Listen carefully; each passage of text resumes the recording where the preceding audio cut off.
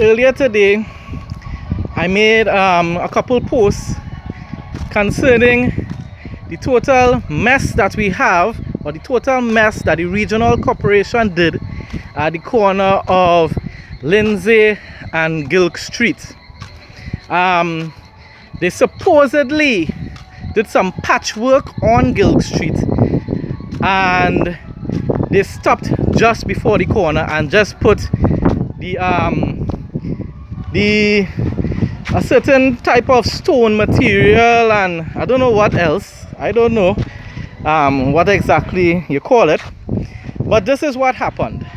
They put the material but did not pave it over or cover it with the asphalt. So what happens every time rain falls? The entire place is like a mud volcano now. It's in a total mess. And you can, as I said in a post the other day, without putting the asphalt to be able to cover it, to be able to bind and seal the material, the potholes are already coming back. The potholes are already coming back. Why? Because, as I said, they did not put the asphalt to be able to seal it properly, to be able to cover it properly. So therefore we have a nastier mess by this corner of Gilkes Street and Lindsay Street, because the ministry, and not the Ministry of Works, no, the regional corporation, which is headed by the UNC, United National Congress, are the ones responsible for this. The councillor for this area is responsible for this total mess here. Now I'm going to walk further up and show what I was talking about in my post. So they didn't put the asphalt here. They didn't put the asphalt here in this area, and therefore people are just having to drive through a set of mud, dirtying up their cars. People like myself who don't have vehicles have to be walking through mud, right? And what they did is pave only patches, not the full. The road was never paved completely. And watch, potholes already coming back, cracking up there already. Why? Because patches don't work. Patches don't ever work. I've seen it over and over again, and patches don't ever work. This was an area that they patched right up to here with the proper asphalt, and watch, it already breaking up anyhow, because like they're stinging on the asphalt. And watch, and the corner is in a total mess. Right? Watch, you can see where the patch started there. Right? The rest of the road is in a total mess.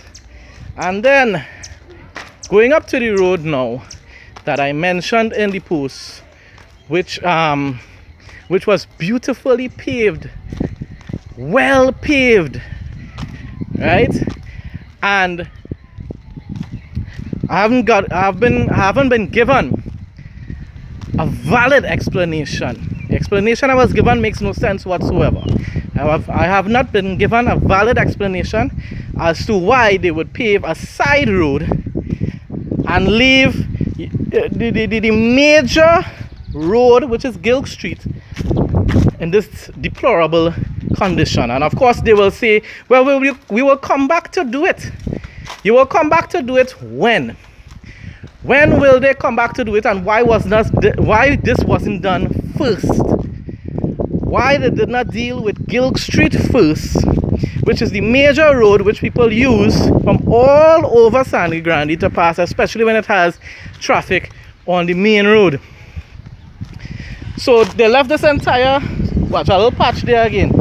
They paved this little area to make it look nice, right, by the corner. Right, this is like halfway into Gilkes Street. And then watch, big shot area, alley gardens, one road, just one road.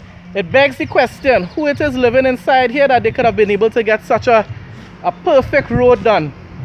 Right, beautiful. Watch the condition, wonderful road, right? So I want the UNC councillors and them to explain to me why this road, none higher up, none of them higher up going out into Grande, none further down, but this road got beautiful paving, full, right? They dig up the ground and they did it like, like they're building a whole new road. So that road got full paving, and yet the major road, which is Gilkes Street, only patches, and they leave the worst part of Gilkes Street undone. And they made it worse by just putting the stony material on it. Right? Now let me make this very clear while I'm walking back to go home. Let me make this very clear. This video concerning the performance at the local government level with UNC in charge has nothing to do with their party in general or with the performance of the UNC when they are in government, in central government. People use my post earlier on today to start to talk utter nonsense about how UNC and PNM, they are the same. No, they are not. UNC and PNM are not the same. UNC has performed very well at central government level. The party was founded on values and principles which support the middle and the lower class, the working class and the poorer class. The land for the landless, the opening up of the sales of what you call it, foreign use vehicles. So many different policies that were introduced by them. So anybody that want to push the false narrative that UNC and PNM are the same, no, they are not.